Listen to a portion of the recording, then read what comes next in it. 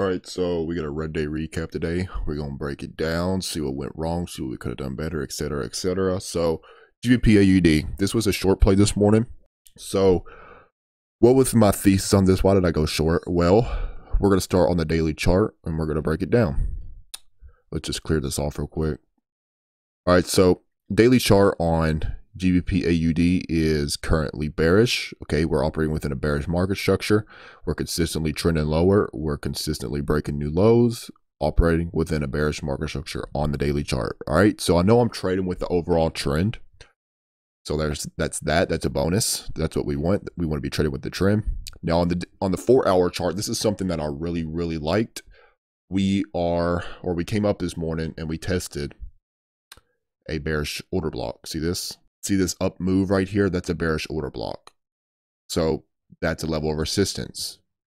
So I like seeing that. That was another reason for going short this morning. Fair value gap confirmation, which is what I like to see because it showed me that there was aggressive selling this morning. And boom. So we had that as well. So consider everything so far. The fact that the larger time frame is operating within a bearish market structure. For our bearish order block, fair value gap confirmation. So we had several things going in our favor on this, and that was my reason for hitting this play. Grabbed it as it retraced up into that level. And also another thing, 20 institutional price level. 20 institutional price. Your institutional price levels are your 0, 0, 20, 50, 80. Those are your institutional price levels, okay? So we had several things on this, but as you can see, it did end up taking out Hive Day, which was my stop.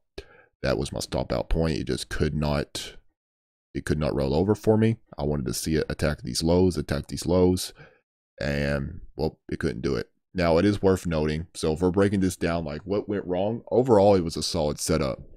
Overall, this was a solid setup. It's something I would take again, but it's worth noting that we got really high impact news tomorrow, CPI, and whenever something like that happens, or we even the day before, sometimes it can have an impact on the market. You'll see a lot of fake outs, and that's worth noting. But still, overall, I can't complain too much about the play. It was a nice setup overall, and it's something I would hit again. And EuroCAD, same deal. I took an L on this morning. So market structure daily chart. Market structure daily chart is 100% bearish. See how we're consistently taking out these lows, taking out these lows, taking out these lows, taking out these lows.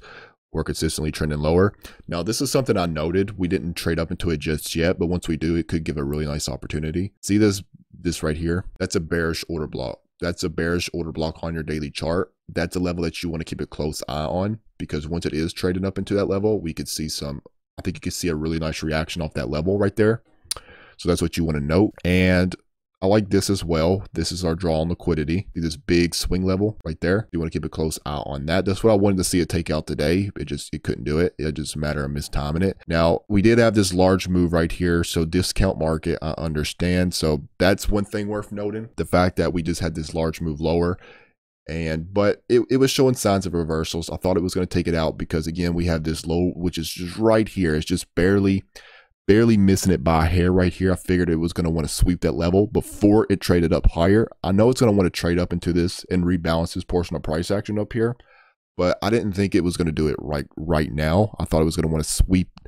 I figured it was going to want to sweep this level first, but it just couldn't do it. My thesis behind that was the fact that we rebalance this portion of price action, this first fair value gap. See this? See how we rebalance that? And then we showed signs that we were topping out right here, aka a swing high was formed on the 4-hour chart. And 1 hour market structure was 100% bearish to the downside, operated within a bearish market structure. And yep, so that was my thesis on it. And I went short up in here, looking for that move lower to take out these lows. And I was wrong on it. Ended up taking out Hive Day, and I got stopped out on it. So 2 L's in Forex this morning. It's just couldn't get anything to stick, no follow through on anything. And well, that's part of it. That's part of trading. We keep it moving. We keep executing our plan day in, day out. And that's all we can do. Also, it's worth keeping an eye on ES. So I gave a video the other day going over my analysis on the week to come for ES. Like I said, I figured we would have a Judas swing beginning of the week, push up into this bearish order block right here, which we are doing currently. Level of resistance as well right here. So we got this bearish order block, level of resistance, drawn up into this imbalance at the current moment. And so yeah, so we'll see what it does here pretty soon. I do think it's going to want to sweep these lows. Does it have to? No, but I think we could see something interesting happen here pretty soon on this. So definitely want to keep an eye on that and how it reacts around this particular area. See if we can get this thing to bend.